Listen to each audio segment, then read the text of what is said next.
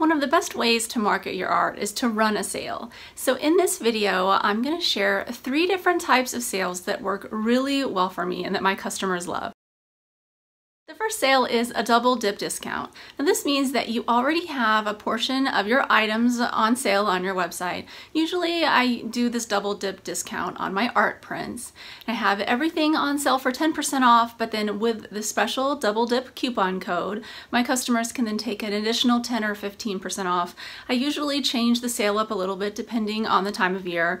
One of the best times to run this sale for me is always on Black Friday. If I do the 10% off and then 15% additional off, which gives them a total of 25% off. It gets me lots and lots of sales, and it's the very best time of year to run this type of promotion. The next type of sale I'd like to discuss is a free print weekend. And the idea is you have all of your work marked at regular prices on your website, but that you give away a certain print for free if anyone purchases a print. And this works really well for me any time of the year that I do it.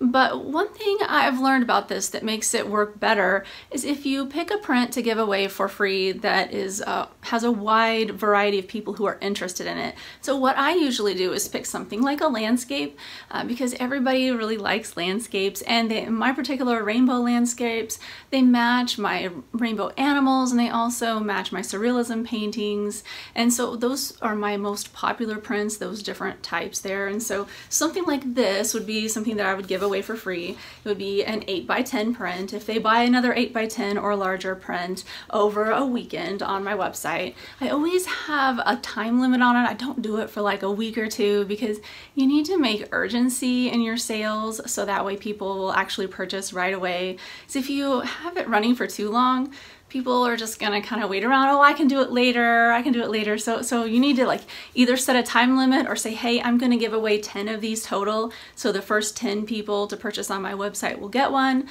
That also creates urgency. One year I tried a combination of these on like a Black Friday and then Cyber Monday, and it worked out like gangbusters. And so I would suggest this combination. So like doing the double dip discount for Black Friday and through that weekend, but then on Cyber Monday for that one day doing a free print giveaway. And what I learned is I had people taking advantage of the double dip discount on Black Friday or on Small Business Saturday the next day, and then I had the same customers, repeat buyers, doing the free print promo on the Cyber Monday. So I was getting like 2 sales from a lot of customers. So it worked out really, really well. If you can get repeat buyers, it's awesome, right? Because you already have those customers. And so the more times you can get a person to become a repeat buyer, the better.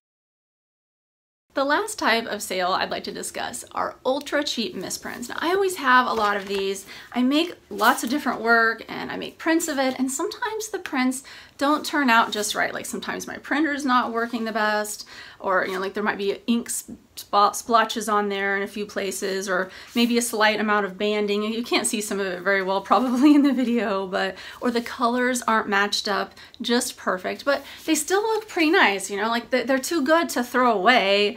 Somebody would enjoy having these, but they're not 100% perfect, and because of that I can't sell them at regular prices. Otherwise I'll have unhappy customers if they get something with an ink splotch on it, right? I know if you are making your own art prints, you have stuff like this laying around too.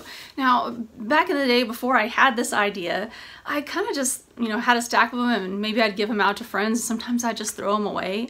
And so this is a way that you can monetize things that you would just like either throw away or stick in your recycling bin. It's really awesome. So what I do is I do like a deal, like I might give like 3 of these for $15 or 4 for $20 or something like that, like a bundle of them.